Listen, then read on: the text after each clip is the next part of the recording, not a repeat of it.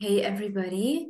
So I have a study that you're going to enjoy learning about regarding saturated fat being a healthy fat for us. It was done only on women, which is a rare occurrence in science, Australian women. So I'm very happy about that. And it was just published in 2022 in the journal Heart, and it showed a zero correlation between saturated fat intake and heart disease. This is the abstract, and I highlighted a few important parts here. So they studied a total of approximately 10,000 women, and they were followed for 15 years. And the conclusions showed that increasing saturated fat intake was not associated with cardiovascular disease nor mortality. And instead, it was correlated with lower rates of diabetes, hypertension, and obesity.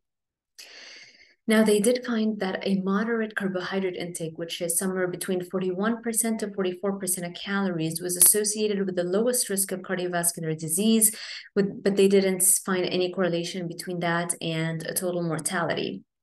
Now, with regards to the carbohydrate portion, if higher carbs actually led to lower cardiovascular disease, and we would have expected to see in the study a greater decrease in cardiovascular disease, or the greatest decrease in cardiovascular disease in the highest carbohydrate intake group, not just the one that was like in the middle. We also would have expected to see a drop in mortality, which we did not see in the study.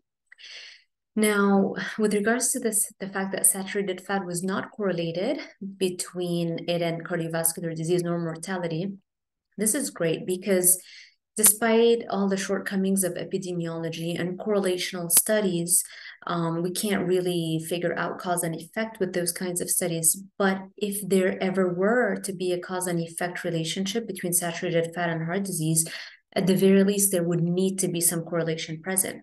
But if there is not even a correlation, then for sure you can't find a cause and effect relationship.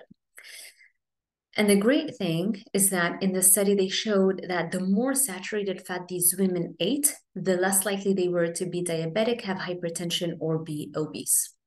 And this is the reference. It'll be linked in the description box below. I hope you enjoyed this study. Thank you for watching. If you like this video, make sure you give it a thumbs up, subscribe, and hit that little notification bell icon so YouTube alerts you every time I post a new video. Thank you for watching, and I'll see you later.